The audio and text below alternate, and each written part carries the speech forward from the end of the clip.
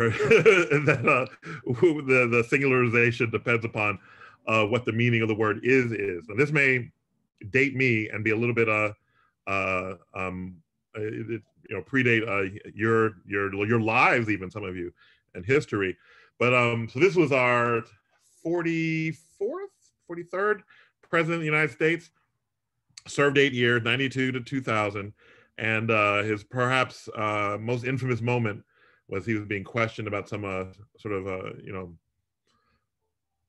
won't say malevolent, but some activity, bad activity on his part, and in the process of being questioned, came up with something glib about what the word "is" means, and so I cut off the first part just because it's a little bit untoward, but I'll just let you see this. Is that correct? It depends upon what the meaning of the word is.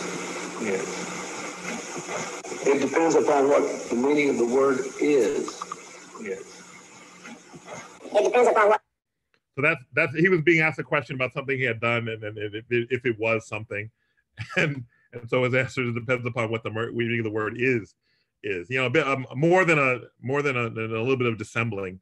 But I thought it would be an interesting sort of joke to sort of introduce what I want to talk about in this time with you guys, which is mainly sort of what it looks like, data science looks like in practice, and sort of the main message or the punchline. I just give it to you first without, in academia, you sort of wait to the end and you get the punchline. I get the punchline first. Here is that what you'll be presented with if you go off and work these corporate sort of jobs and have to come up with things in these business sort of settings. What you'll often be presented with won't be data. It'll be what somebody's done or sort of codified in some way. And it's your job to sort of uncover what the data were behind what you've been given. I find with the proliferation of data science, so-called data science, and with a lot of the people in the field not having the training or backgrounds that you guys are availing yourselves of, that there's there's a rapidity in sort of just throwing models at something. It's so easy these days to take something and put it in somebody's notebook or throw a function around it and then say, start talking about the output and going from there. It's an improper way to do statistics, and I think not a helpful way of doing data science. So that's the message I'm trying to give you. And by way of example, looking at some of the work that I've done in the corporate setting over the last 5-6 years. All right. So we'll skip past Bill Clinton. So this isn't just me saying this, you could read Nieder, Wasserman, Kuttner, they say the same thing. This is something I repeat in my job every day. Statistics are a function of data. Data are outcomes of experiments. So there should be an underlying generating experimental mechanism. If you're sticking numbers on something, there should have been an experiment, a sample space of the way in which numbers are assigned things, right? When we see data, business settings, outside of academic settings, we just see the numbers. But the numbers aren't in some sense meaningless, right? So something to always keep in mind in business practice, what was the sort of original generating mechanism for what you're being presented with? And so we just, and I'm just gonna look at 3 different, what they call in business, use cases, 3 different sort of projects I worked on at 3 different jobs, and unpacking sort of what was asked, and then to what you can deliver from what's asked based upon refactoring and reframing it in a data sort of aware or experimental design sort of aware way. So themes in these next few slides, always be thinking about what's generating the data. What's the crank that's being turned to spit out these numbers? Is it a coin flip? Is it the number of successes in a fixed number of coin flips? Is it the light intensity at a number of pixels? Always be thinking about what the underlying generating mechanism is, because that provides the most information for what you can do and what you need to assume in sort of laying a model on top of it. This is just a picture. This is actual data from a random effects model that we use in my current job to predict what sorts of people are watching which sorts of TV shows on which networks. And so even something as simple as that, right? Just a random intercept belies a differential generating mechanism, like the people who are going to sit down and watch TNT, for instance. I work at Warner Media right now, are different from the people who are going to sit down and watch Adult Swim. And you want to be aware of that when what you have in front of you are just sort of the log records of how many people watch this thing at a certain time. You know, there's very, very, very different sort of mechanisms behind what drives viewing. And then after you worry about the generating mechanism, which is creating the data, you want to think about sort of the design matrix. Well, now I want to think about modeling this stuff in what's going to be predictive. What are cases, right? From a design matrix, which would be sort of the fundamental sort of predictive bits of information you have. What can I refactor, reconstruct as given into a predictive feature? Perhaps I can do things to what I've been given, turn sort of a count into a share, things like that. What transformations are relevant for prediction? And then distribution. Now that I'm ready to apply models, am I going to do it in a distribution aware sense? Am I going to assume everything's multivariate normal? Am I going to use Bayesian models and be able to specify priors? Am I just going to throw a suite of so-called machine learning models, which really assume multivariate normal data at it? These are all things to think about, you know, after you're given a problem at one of these jobs, and it bears repeating. All right, this picture here, now this is just a picture of a brachistochrone. It's the sort of the path of minimum time under gravity for a ball to get from one point to another, and just simple calculus of variation problem. Sorry, but it has an elegant, interesting solution. So even things that look simple, right, sort of have design principles which we have to pause and take care of and investigate carefully. So when I'm going through problems and figuring out what I can do statistically with it, I think of things in terms of the things I learned in experimental design. That's a brief sort of coda. My undergraduate degree is in industrial engineering, and so I went to Georgia Tech undergrad. And at the time, they were big on experimental design. I would say even more so than sort of traditional statistics, experimental design, control charts, and things like that. That's something that I've relied upon out in the working world. I'll say even more than when I was in academic, where you had control over the underlying experiment, right? You were setting it up to prove something or demonstrate something, or not even really using an experiment itself. You were just thinking about it theoretically. So I think about hierarchy. I think about the lower order effects, and I always have those as much more important than any sort of higher order effects, right? If there's an X on the right hand side of the model, it's more important to me than the X squared. Sparsity, often, and you'll find these days in so-called data science, that there's a surfeit of information available. Not all of it is useful data, and there's a tendency sometimes to throw everything at a model and see what you get. Always remember to be trying to prune and get rid of things and get down to sort of the fundamental bits of information. Then heredity. People are often concerned about interaction from an experimental design setting. If you're worried about interaction, make sure you understand the sort of parent or first order level factor or predictor very well.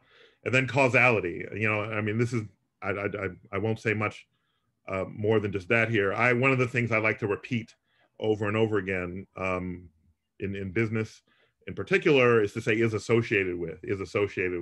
I don't like to use the word correlation, and I don't like to use the word cause and effect. It keeps you a lot of trouble to stick with the is associated with. All right, so some jobs, back up. So I'm going to talk about some work that I did at Dun & Bradstreet, which is my first corporate job after, sorry, was there a question? Can I ask you a quick question? Yeah, please. Yeah, so these terms, right, is associated with, I see how they keep you out of trouble, but is that because, causation and correlation are formally defined, whereas is associated with doesn't have a formal definition? Well, association can have a formal definition too, right? A probabilistic one. But I'll say that in answer to it, part of the reason why I like associated better. One is it's a looser type of dependency. It's not assuming sort of a linear dependence, right? You're just saying association in general. That could be any sort of metric or dependence that you could mean. And then two, also, yeah, sure, the colloquial or sort of the connotation that it yields is weaker. And then often you want to make sure that you use the weaker connotation when you're explaining things to people that that you said, right? so it's important, yeah. No, I totally sympathize with that. I think that yeah, there's so many bearing a slight abuse of language in articles because they want to avoid, right, making precise claims they can substantiate. Right, right, and just a couple more sentences on that. This is of supreme importance in business settings where the language that they use is very different from sort of the language that we learn. I'm thinking of things as experimental outcomes, estimates of parameters and things like that, right? In the business world, they think, the crank is turned once, the output is what it is, haha, this is, God has been discovered. And statisticians, you realize this is merely one outcome of many possible. All right. Thank you for the question, Christian. So in this order, I worked these jobs, right? I worked at Dun & Bradstreet first. Dun & Bradstreet is a business-to-business credit rating company. They're like sort of Equifax, but for businesses. So they're trying to get as much information as they can about a business entity. The business entity is a loose proxy for people and their activities in the context of business. I worked there for several years. I moved from there to Barnes & Noble Education. Barnes & Noble Education, mainly a retail, direct-to-consumer entity. For instance, on Columbia University's campus, when I was there, they had an independent bookstore. It got bought out by Barnes & Noble Education, and now they have a relationship with the school. You go into the bookstore now, it's Barnes & Noble. And so that's Barnes & Noble Education. And then Warner Media, where I work now, which is more a B2B media company, right? It's delivering content through movies, through television, through digital, their website, CNN, Bleacher Report. And what it's looking to receive back is ad revenue. And so my job there is to maximize ad revenue by forecasting which sorts of people are watching which sorts of things and optimizing a schedule around that. So you get the people who are seeing the ads that are most efficacious for them. And so therefore you can charge the most for them. I'm leaving Warner Media in a month, and I'm moving on to Warner Music Group, where I don't know what the business use cases will be yet, but any of these jobs, it's maximize revenue. And if you can conform what you do to the business bottom line, you have a successful career by the standards of business. All right, so let's first look at a example of a project that I worked on when I was at Dun & Bradstreet. So I was given a mandate for Dun & Bradstreet has maybe about probably more now. It was about 9 billion individual business entities in their data. And so this is worldwide. Every business has a unique identifier. They call it a DUNS number. It's something proprietary. But part of what they do is scrape in data of all different sorts, and try to assign it to each of the entities. So you get a legal filing, they pay for a service that gives them a big dump of legal filings. They try to figure out which businesses are being talked about in these legal filings. Is it adverse? Is it positive? Assign it to the record or business that's being talked about, and then score it up or down in some way. When I was there, one of the things they were very worried about is being able to classify businesses as fraudulent or not. And in what different ways could they look at information to give them a signal whether a business was fraudulent or not. So the idea here, and I'll just give you the punchline first, we started scraping in for where we could find it, just because these sort of automated internet-based things are free ways almost for generating information. Find websites that had a business mentioned on it, do the attribution, and then categorize the website in some way, like some automated way of sort of extracting or quantifying what was going on in the website. And what was going on, meaning how do we interpret the underlying HTML code or images on the website? So are there ways of quantifying attributes of online business activity that would allow Dun & Bradstreet to track unique fingerprints of misspelling, of fraudulent actors? And so what we ended up doing, well, this slide first.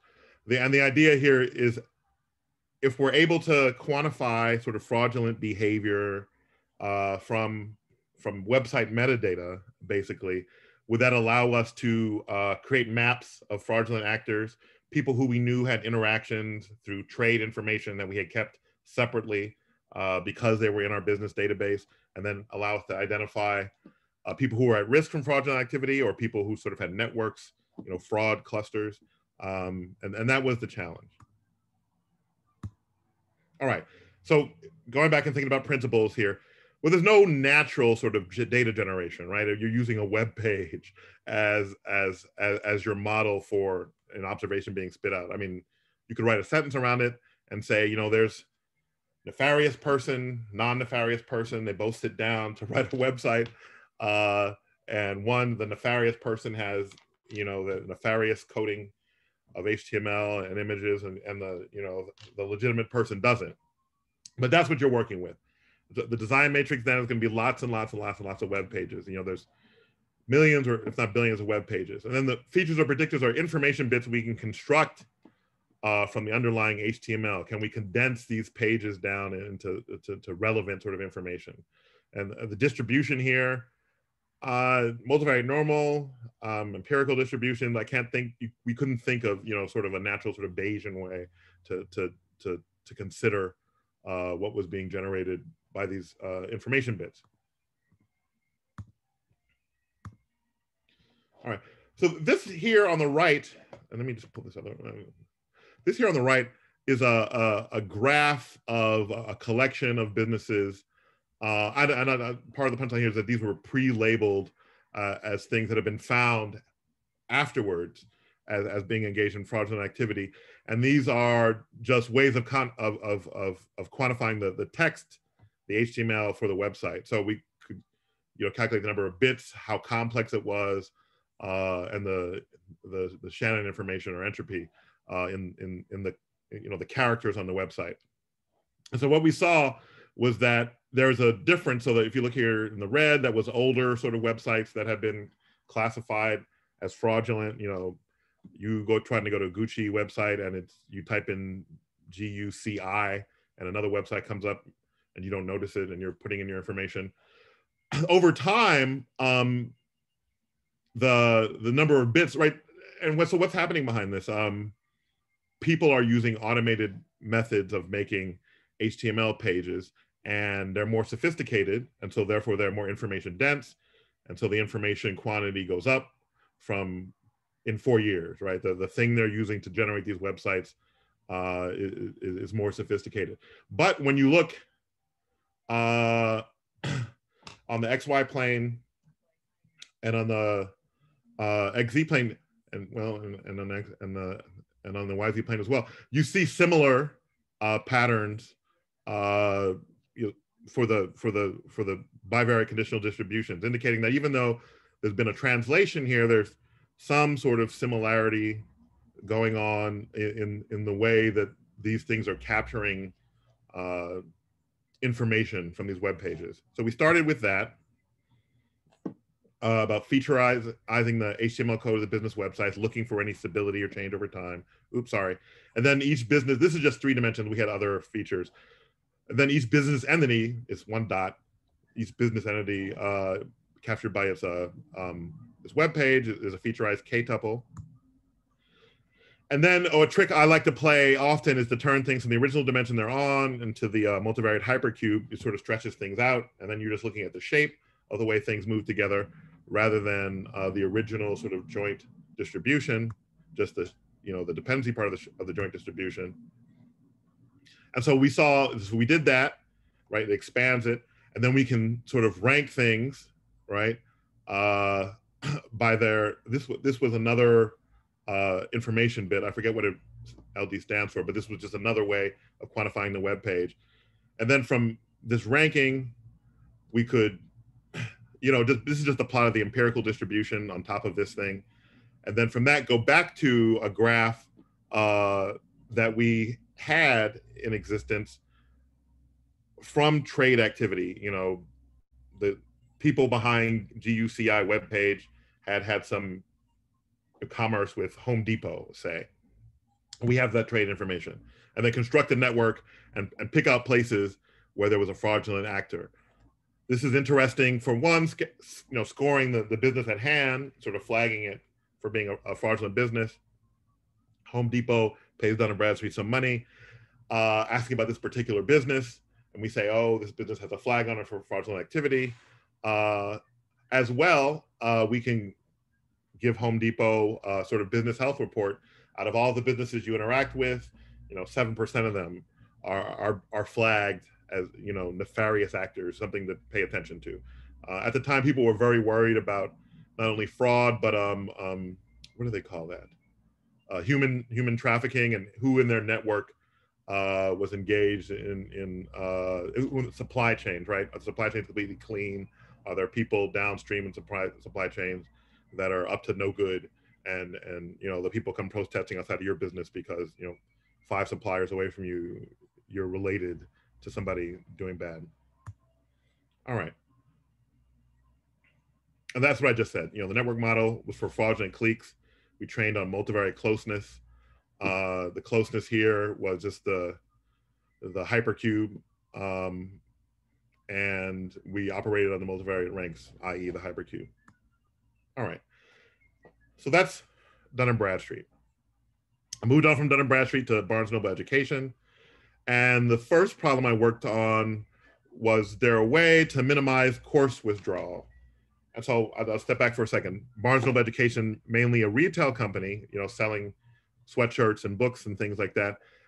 And when I joined them, they wanted to move along towards becoming an educational technology company and offering educational technology services to the same universities where they already had relationships, bookstores and booksellers, and selling apparel and things like that.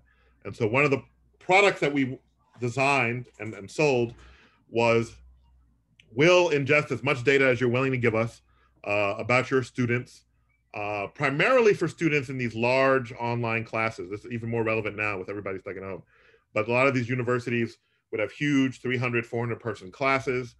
And you may or may not know, there was some focus during the Obama administration on a lot of these for-profit schools, which had people come in the door, start to take the class, money is paid, through financial aid. This is the way the American educational system works. People would drop out of the class. The school would still keep it. And so this time the standards had been changed, and schools had to prove, in order to receive this sort of government financial aid, that that students had a likelihood of success and were persisting in these classes, usually past the first sort of third or fourth of the class. And so we wanted, so schools had an interest in is there a statistical way, a scientific way of figuring out who's more likely to drop the class at the beginning, and devote sort of the limited academic support resources to them so that they wouldn't drop the class, so that more kids would stay in it, so that they get more money. And as usual, these things were down to money. So is there a way to predict student performance before they fully underperform? And fully underperforming is failing or dropping out of a class. Those were the things that the Department of Education was very concerned about. And so the challenge here, could we generate enough information at the student level? And so the predictions here need to be at the individual student level, on what is essentially confidential personal information, either information that you put on your application when you came into the school, financial aid information when we could get it, things about which classes you were taking and how you performed in them. Well, one of the first things we did is, many schools wouldn't give us financial aid data. It's, you can imagine why a school might not want to cough that up. One of the things that you may find, for those of you who do any social science work, is that in the United States, the zip code data, i.e. American Community Survey or census data, very, very predictive of people's incomes. You can know a lot about them and be able to have a lot of precision and a lot of different types of models with different outcomes by just knowing their zip code. So we would get the kid's zip code, right? They would send us the sort of course list, minimal information about where the kid had what they had put in their application, which would include the zip code predictor for us. And then we also say, this is the University of Iowa, but even better. Say, I'm trying to pick one.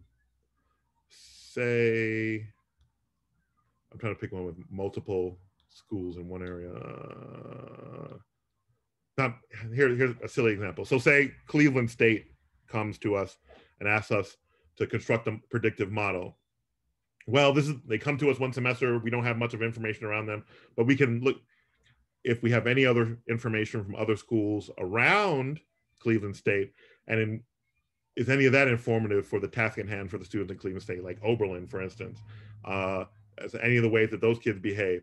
And behavior can be things as so simple as attendance, and attendance is mitigated by things like weather and things like that. And so that's another reason why geographic information, other local school information are things that can be sort of concatenated and become predictive data for you. And then sort of emerging trends. Are there other sort of search patterns or things related to the school that could be associated with kids' outcomes? Are kids, is the school going up or going down in sort of its ambient sentiment? All right. So the data that they were willing to give us is, since these were large online classes, lots of kids, these classes were heavily run by what are called learning management systems. So when I was at Columbia, did we have Blackboard? Was it Blackboard? I think it was Blackboard at Columbia. You guys are using Blackboard or Canvas or something like that? You're going, I mean, grad school, they don't use it so much, but for undergrads, it's a big deal. You put the tests up there. Some teachers use it more, some teachers use it less, but a lot of the activity goes through these learning management software, especially for the online course. And so anytime that a kid is using an LMS system, they're going to generate lots of log data. They logged on at this time. They looked at this. They stayed on for how long, and reams of log data. Now, how do you turn what's essentially just transactional time-stamped activity in the things that are going to be useful and predictive? Well, one of the ways is we functionalize it. So we would take a stream over an entire semester, and then quantify the number of times they looked, with respect to the maximum number of times, like which kid in the class. You'll turn counts into shares, and then turn all of that into a multi-dimensional curve. And then these curves, you get an individual curve for each student, and then you can analyze these curves. Now it's a continuous object, right? And frequency and derivative. And it turned out some of these curves and features derived from those curves were very predictive for performance in the class. Stepping back and just, I don't like to do these post hoc sort of explanations often. Usually you want to have a good reason going in before you make up something and find it works once and then say, haha, that's why it worked. But in this case, stepping back, one can imagine for classes where there's a fair amount of activity and you can gauge a lot of what people do by just looking online, people who look online more frequently at the class, people who submit their material with a lot of sort of latency, or people who do it beforehand. All these things we looked at and turned into sort of an individual FDA curve for each student. The kids turning in the stuff early? Are they turning in late? Are they turning in early or late compared with all the other kids in the class? All of this became information. And then we can do this across all schools. Like how do kids behave in general in certain different classes with respect to their online LMS activity? And a third thing we did was to look at the transcript information. Now the transcript information, anonymized, right? They're not going to tell you Kobi took Schwa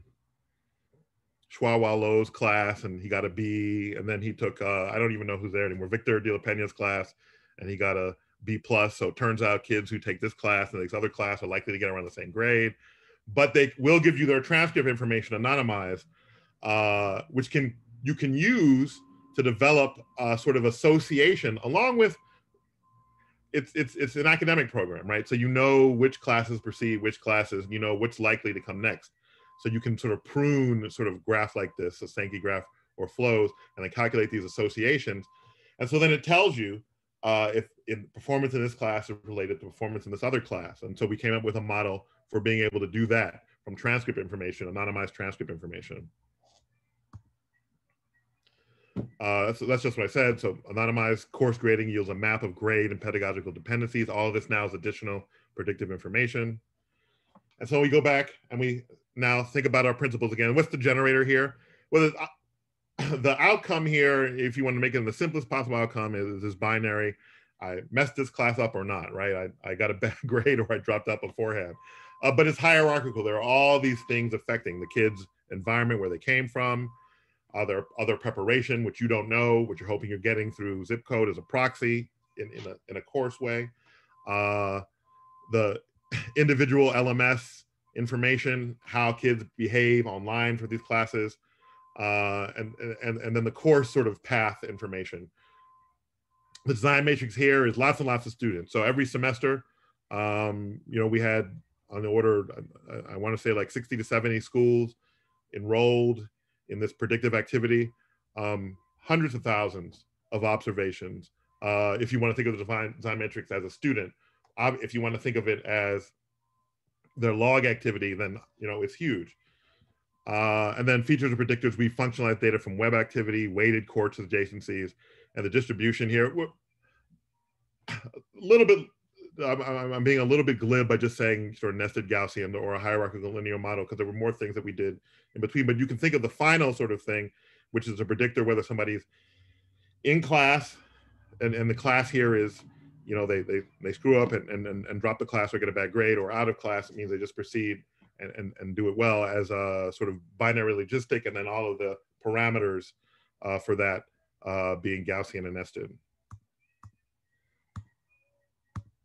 And it turned out, we could do a pretty decent job. I don't know how well you can see the axis on this middle part here, but these are just, these are illustrations of the discovery rates. So this is true positive. This is the power that we would have to be able to pick up a kid as time went on over a semester. And this is the false positive. This was, the kids who we would say needed help. And as it turned out, they did well. Obviously, the most important thing here was power. If the school's worried about money, they want to make sure somebody doesn't drop out. They want to throw resources at them. But also false positive is important too, because they have limited resources, only so many deans. You can't have the deans chasing down. I mean, like how to have a perfect true positive rate is to say all the kids need help, right? And then you just help everybody, but you don't have enough resources to do all that. But so we actually included this sort of discovery rate balancing in the model retrospectively to see where we could do better at tuning other things. But it worked well. And again, stepping back, and I'm saying, I wouldn't say as a rule you want to sort of come up with an explanation after having done something and say it was good. One could think, I know, and you guys will know, soon enough, and probably already, for those of you who've been teaching already or will be soon, when you walk into a classroom on the first day, you can tell who's going to screw up and who's not. Some kids are sitting in the front, some kids are sitting in the back. Some kids aren't showing up or talking. Some kids are paying attention, asking questions. And this is a roundabout way of trying to get at, that, right? That's the data you really want to get at, but you can't do that in an online setting. All right. The last thing I'll talk about is at the current job, and let me give you a bit of background for this. So the way a lot of ad tech works, so say you're looking at CNN, and earlier in the week, you were looking for a nice pair of shoes. If you're reading this article on CNN, you see an ad pop up. It's Zappos, and you look at the actual sort of content or graphic that they gave you, the creative they gave you, and it looks like shoes similar to the one that you bought earlier this week. That's happening because the ad tech companies have what's called identity graphs, where they're able to, in an anonymized way, in another way, assign to your device and your web activity uniqueness, right? And so when you're online and you're looking at something else, they can push you ads that are relevant for you because you've been identified. So identity resolution is a big part of how ad tech works at the digital level, and it's going to be a big part of how ad tech works in the so-called linear space, which is just TV. When you turn, flip on the TV, and so soon enough, you're going to get ads on TV that'll be relevant to you or what's been tracked about your device. So Warner Media is a collection of television networks, Warner Brothers Studios, HBO, now video on demand subscription service, HBO Max, all of these different content or publishing portals. And what Warner Media has built, over the time that I've been there, and I can't say this is my project, I'm only involved in this way, is an identity spine, which is you see something from Warner Media either through an account on DirecTV, or you looked at CNN's website, or you looked at something sports on Bleacher Report. There's an instantiation of your behavior in a device graph. And so the idea here is, because we can't put down Kobi looked at CNN and then he looked at to see how the Lakers were doing, because that's illegal. But anonymized devices can be followed and concatenated or aggregated in the so-called household, a household being just a person. And that information then is used to sort of keep track of your activity. Now, it's the sort of thing that can't be just done once. It's the sort of thing that has to be done and refreshed and refreshed and refreshed and refreshed. The entire sort of graph has to be refreshed, right? People come in and out, devices change. I have an old phone, I throw it away. I get another phone, I move, I have a different IP address. IP addresses change. There's a vorticity going on behind this networked model, which is your device and the things that it's looked at, that's changing. And so there's a model on top of that tries to account for that and refresh this thing. What me and my team were tasked with, the device graph that we're using at Warner Media is what one would call greedy. It tries to grab every activity that it can see on every device, and then in a loose way construct identities from those activities and their devices, throw it all together so that you can capture as many as possible. One can imagine that in a business where you get paid to show advertisements to as many people as possible, it's not an unreasonable thing to have a sort of greedy device graph, right? It's not unreasonable to say, I've got all these people, and if I show something to Kobi, there's 10 devices associated with them, and I'll push them to all of them. Because when I go back and I say I asked Zappos for the money to pay, I'll be able to say that, well, I sent this ad to Kobi, and I sent it on his 10 devices, so he definitely saw it, right? Or these 10 different devices saw it. So there's a business decision in having a graph that's sort of dense, large, and perhaps greedy. There's a contradictory, though, impulse from CCPA, which governs privacy rights, which gives people the ability to say, hey, I write into a company, I don't want to see any more shoe ads. As a matter of fact, take me off of your device graph totally. I don't want to see any more ads from you. And so then the organization has to go back and delete all the devices, my part of the graph, my household, and the devices connected to it, to match my request. And that has to be, done to a reasonable standard. So there's a balance between grabbing as many as possible, and also being parsimonious, so that when these, I might as well just click this one now, when these so-called do not call requests come in, that you're not throwing away people who haven't asked for it. So for instance, I'm at my house, I have all my devices, a friend comes and visits. And she, is looking for a new pet cat. The device graph is constructed. She connects to my, what's your internet password? She connects to my IP address. The device graph is constructed. Her device, her household information is included with mine because she was on my IP address looking at cats.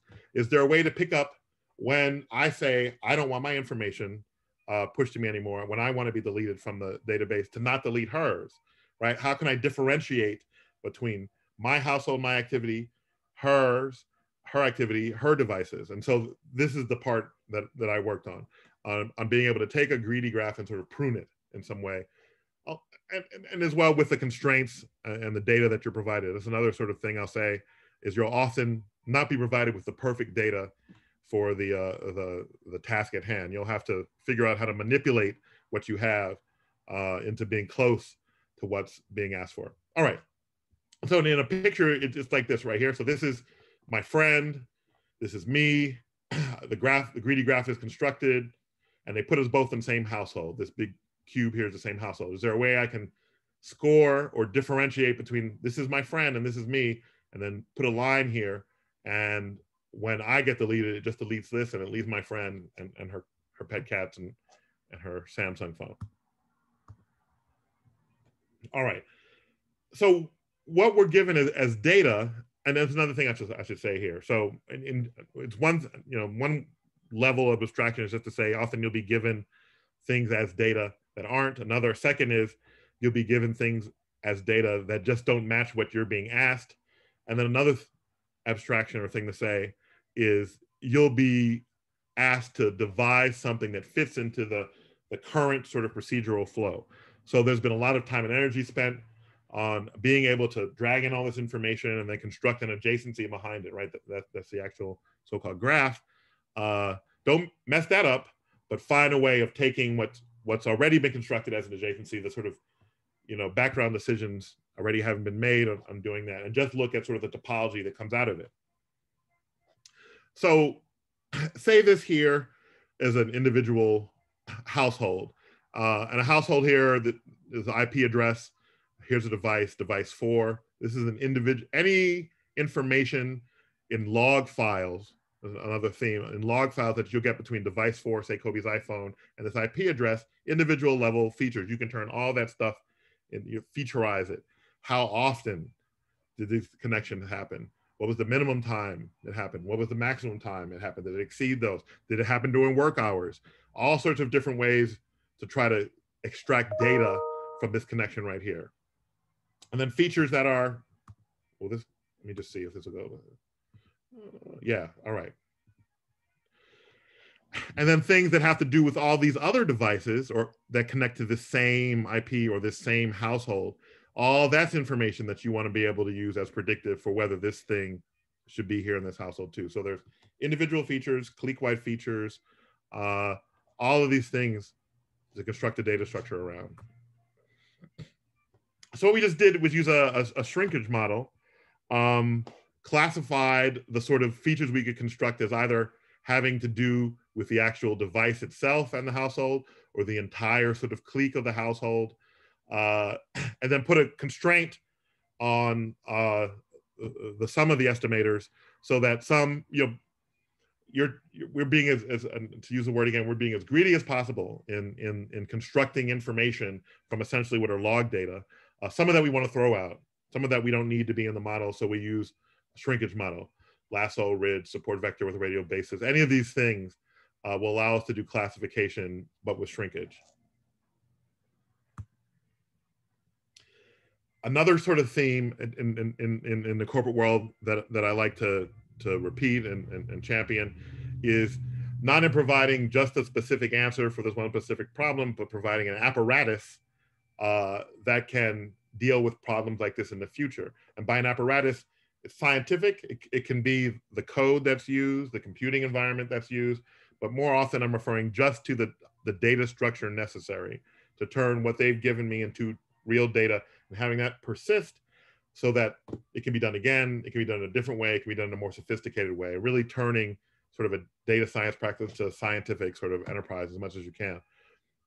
So our apparatus, we start off with log files, we turn those into a null graph, just did this device connect to this IP address sort of thing.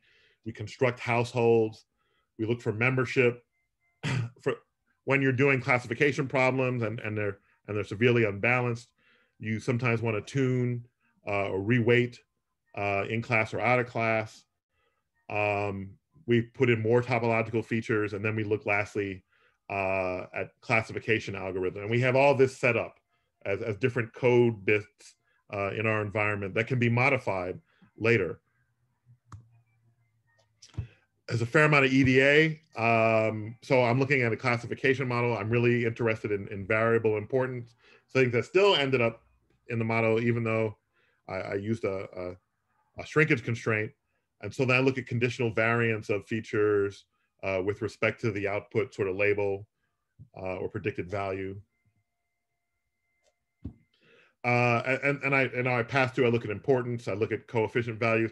And one of the things I'll say, and you know, the world is changing, and so this, you may not suffer this as much as I've had to suffer in my career. There was a time, I think when I was 4 or 5 years into being a professor, that I just couldn't hear the word regression anymore.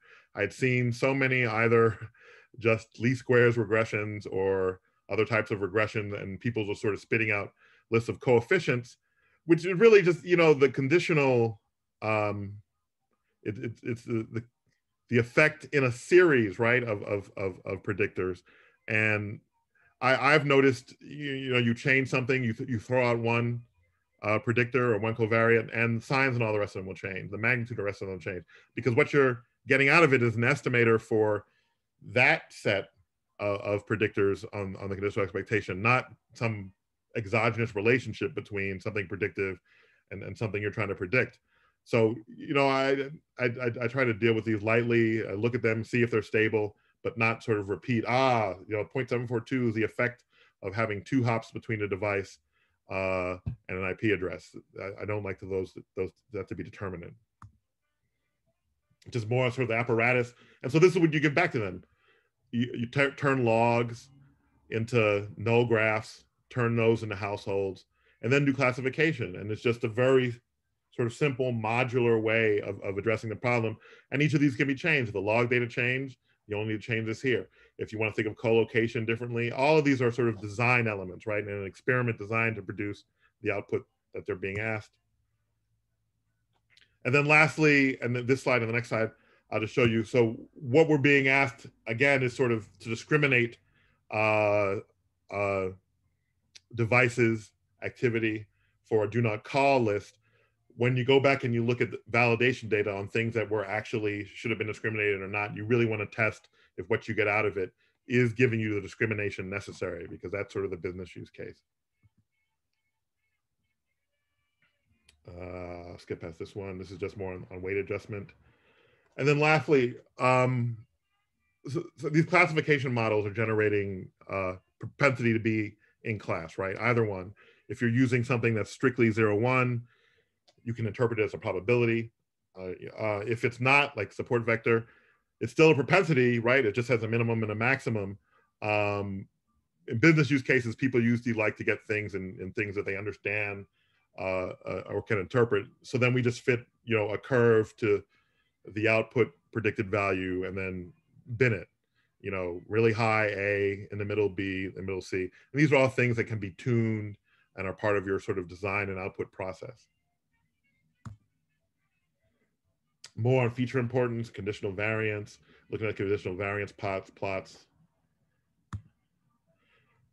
And the use case here, what we get out of it should be able to take 2 different households, right, that have been classified as 1, i.e. in the big square, and then cut them.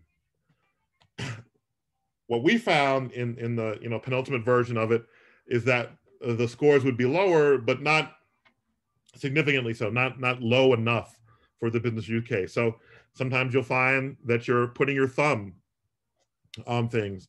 And this is, again, I think an important thing to say about so-called data science. It's statistics, right? And this model here for classification or propensity isn't God. It's a way of trying to get at this problem. And so this part here, this penalization is more of that. And you try to do things in a coherent way, but you don't need to be beholden to fitting one model, seeing what it does, and then being frustrated if it doesn't work. You know, there are other things to try. So the penalty that we use at the end, so the original sort of classification and shrinkage, and then we just penalize it by basically Hotelling's t-squared, or Mahalanobis distance. Pick the biggest possible subgraph in a graph. Let that be the centroid for calculating this distance, if you will, and let the covariance between the features on that subgraph be your plug-in estimator for the covariance matrix, and then take the distances from everything else, and then penalize it, penalize your propensity by that distance, thereby lowering the score of everything that's not in that in the largest subgraph, and making it more likely that it gets cut off and put into separate graphs. All right. So again, principles. So what's the generator here? It's hard to even pick out what an actual generator is here for this sort of device graph, ID spine sort of thing. The generator really is your behavior on your devices mediated by technology, right? And the answer really to doing this appropriately is just being very, very careful on the signals that are used to connect the device to a person, to roaming around a household around them. For the reasons I said earlier, many businesses aren't as concerned about that part because it's advantageous to be greedy and rope as many as possible. The design matrix. So the design matrix here, what we get out of it is basically features we can construct on the adjacencies or co-locations on a device graph after it's already been created. And then the features are anything we can turn those co-locations into, timestamps, augmented by other stuff, all sorts of interesting creative ways of turning what's essentially just a link between a device and an IP into data. And then the distribution here, the strictly frequentist approach, right? We're using empirical distribution, variable selection, and then a post hoc penalty. There's no sort of posterior estimation. All right. A little bit more. So I have not started this new job yet, but this is sort of the point of departure and the things to think about, things I'll be thinking about when I walk into the door. The goal will still be, what is the business doing and how is it making money, and what can it do to make more money? It's a music company. So the generator here, complex generator, right? The thing that they're producing is actual music. Are there ways of quantifying music? Are there ways of quantifying how type of music affects audience consumption? And type of music can be something as coarse as pop, R&B, or something as complex as the actual wave file. Or did we use timpani drums on this one? Was this a summertime banger? Or things like that. The design matrix. In these media type companies, you're always looking at cases as the audience or average audience. One of the pushes is to get to individual resolution. Time, how things change over time, consumption over time, and the artists and creative stuff themselves. Features and predictors, I don't know yet. I haven't started the job. And then distribution, who's to say? It will be seen. But I'll go through the same exercises that I've been going through at these other jobs to try to divine what's really data and think about ways that with statistics can sort of help it. All right, so this last slide. So back to the statistics or function of data. I still teach an introductory statistics class at Seton Hall. I say this probably every class. It's statistics as a function of data to outcome to experiments. I leave off the last part, except in business practice. In business, your job is to match that as closely as possible by being creative and understanding what you're doing. And so Deep Thoughts, there used to be this TV show, there still is, Saturday Night Live, and they would have this little bit and they would call it Deep Thoughts. The guy would just say these nondescript things at the end of the show. But so the deep thoughts here are understanding what the data are, I think is more important than the manipulation, right? Really, really having a good sense of what's generating this is more important than just taking what you're given and sort of fitting it to whatever model you can get. If you have to choose between scale and repeatability, I would cleave or lean to. So if you're at a job, constraint in the people you work with or the amount of time you have, I always cleave towards leaving an apparatus at the job, right? Like I always cleave towards, I've constructed a way for you guys to do this in perpetuity, rather than I did something really fast and sort of forthwith to give you what you needed right away. I found that leaving these sort of apparatuses behind has people think good thoughts about you and allows you to go and get another job. And then lastly, I just wanted to give you this little clip here. So now, since I'm going to go work for a music company, I don't know if you guys can hear this. This is dating myself. So this is a group called the San Francisco Jazz Collective. San Francisco Jazz Collective. And this is their interpretation. Let me stop this for a second. This is their interpretation of an old song by Michael Jackson. And so one of the things I like about jazz, and it's a message to be given here. I should say this. Back when I was in grad school, student seminar, we had one summer, this guy, Dick DeVoe, who used to teach at Princeton but now teaches at Williams, came and gave us a talk. And he writes this introductory textbook called DeVoe, Velman, and Bach, Statistics, Introduction, whatever. And one of the quotes he gave us was that music was like math and statistics was like literature, that like you could have savants, say in music or in math, they could just pick things up, but in statistics, you sort of needed to know a lot of stuff in order to do it beforehand. You couldn't just pick it up and do it. I won't deny that I think that's true. In statistics, there's a lot of it is idiosyncratic, and you learn by doing it and picking it up and regularizing it, not just sort of, looking at it de novo. Having said that, just like in music, though, a lot of the idiosyncratic things you can do, for instance, in jazz, come from having lots of practice and being able to do the sort of rote things, right? And so you're really good at playing scales. Eventually, you can turn a Michael Jackson song into a really nice jazz song. And that's it. That's my talk. Let's do it here a little bit.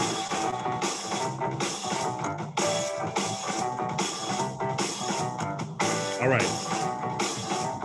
Any questions? And I'll send this to Diane so you can play that link yourself. I know you will.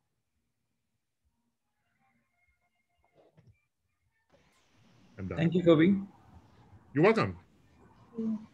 Yeah, so if anyone has questions, they can go ahead and ask.